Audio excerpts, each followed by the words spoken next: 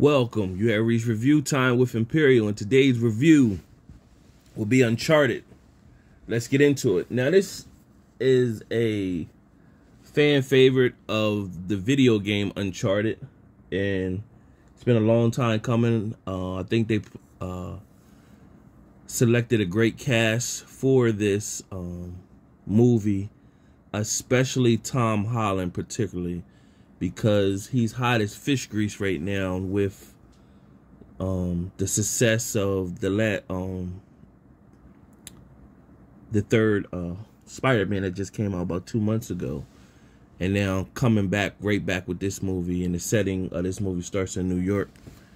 It was a good selection choosing him. And right off the bat, before we get into this, subscribe to the channel and like the video.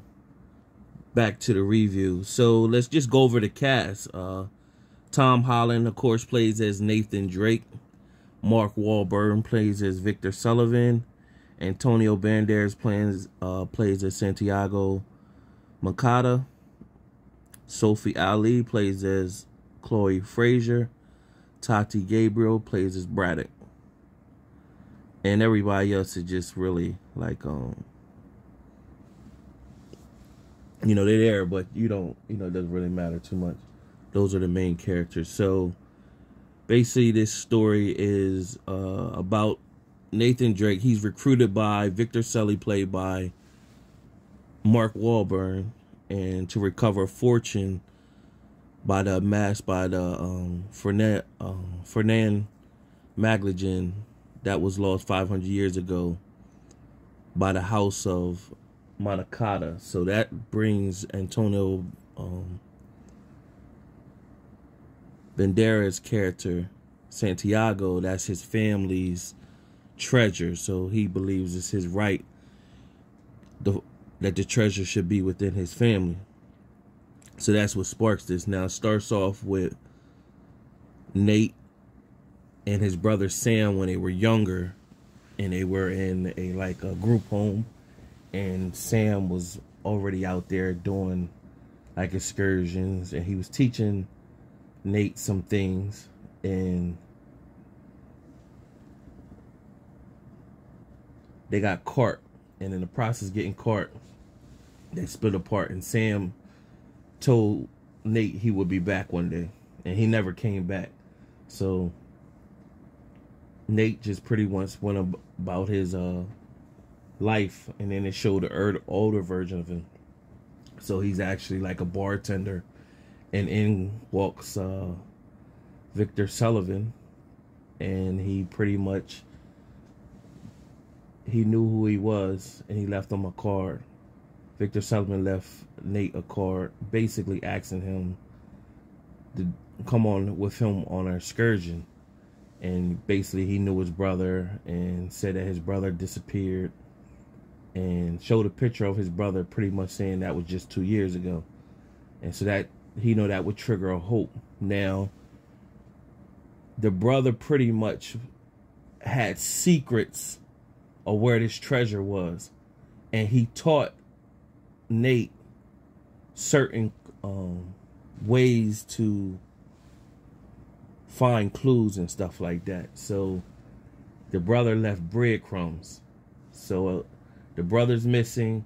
Now they go on to the excursion to find his gold, and they go through a bunch of different events, and there you meet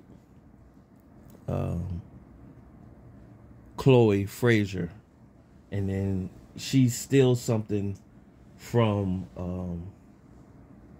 Victor, and then Nate goes chasing after her, and pretty much they tell her basically we got to work together to figure this out. Meanwhile, you got Santiago. His main henchman name is Braddock. So Braddock is the female with the blonde hair, and she pretty much is like his main number one henchman to find the treasure. So they go through a whole bunch of different breadcrumbs that have been left over the years from Sam. and to get closer. So it'll probably get to the point where Victor, in a sense, disappear, and Chloe and Nate is pretty much together, and Chloe at one point trades on him, and he don't know who he could trust because he knows Victor's pretty much all about the money. And I mean the gold, rather. Well, the money, you can say the money. He's pretty much about the gold. And he can't trust him. But even though you find out that Victor's really a good guy, but he kind of suspect. He don't know who to trust. And Chloe, she's about herself. But Braddock, you know, is with Santiago. So before they started the excursion, there was an old box that Victor had of Sam. And pretty much the box gave up some breadcrumbs that triggered Nate to get on board. So back to them on their excursion, going through these different events. Eventually, they get to the point where Nate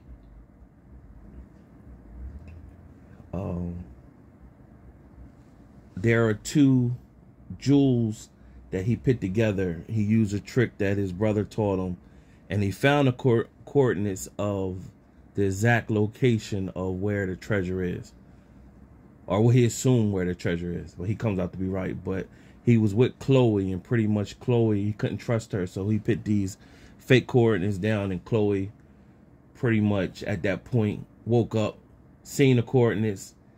She looked over and she left him a note basically telling him like she for self. But of course, the coordinates he left is the wrong coordinates, so he sent her on a goose chase. Meanwhile, he headed to the right location. Now, on his phone, there was a tracer that Victor had on his phone, so Victor arrived at the location as well. Meanwhile, Braddock's was in the vicinity, but she wasn't in the exact. She's with the whole team of Santiago. She's with the whole team, but she's seen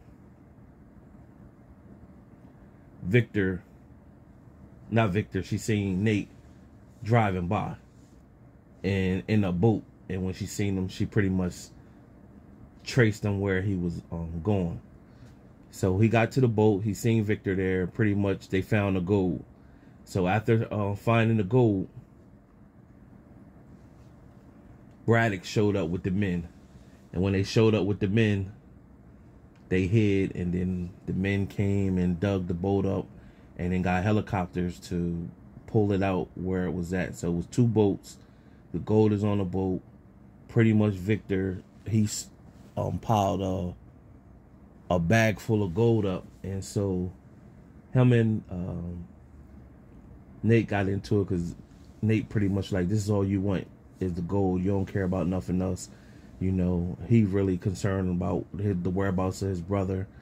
And so that kind of touched Victor's mind. Nevertheless, when they pull the boat up, the henchman is on the boat, so they pretty much got to fight the henchman off. And this is, like I said this in my last video with Moonfall, Hollywood, but this is expected because it's real adventure, so it's a lot of adventurous stuff going on that only Hollywood can get away with. That so Hollywood, as I normally would say. So a lot of that type goes on. Eventually what happens is Sully takes over the helicopter and the boat is being pulled. The other boat is being pulled. One of the helicopters get blown out the sky by Nate setting the ship cannonball on fire, hitting the other helicopter down. Meanwhile, Braddock's jumped on the boat that Nate and Sully was on, and she released the anchor to go back in the ground. So now you got the helicopter hanging with the boat hanging on the anchors there, so it's pulling the weight of the helicopter down. And so Sully released the boat so that it can fall back down, and then Braddock's was hanging on to Nate, and Sully took the bag of gold that he had, pretty much hit her with the bag of gold and knocked her off.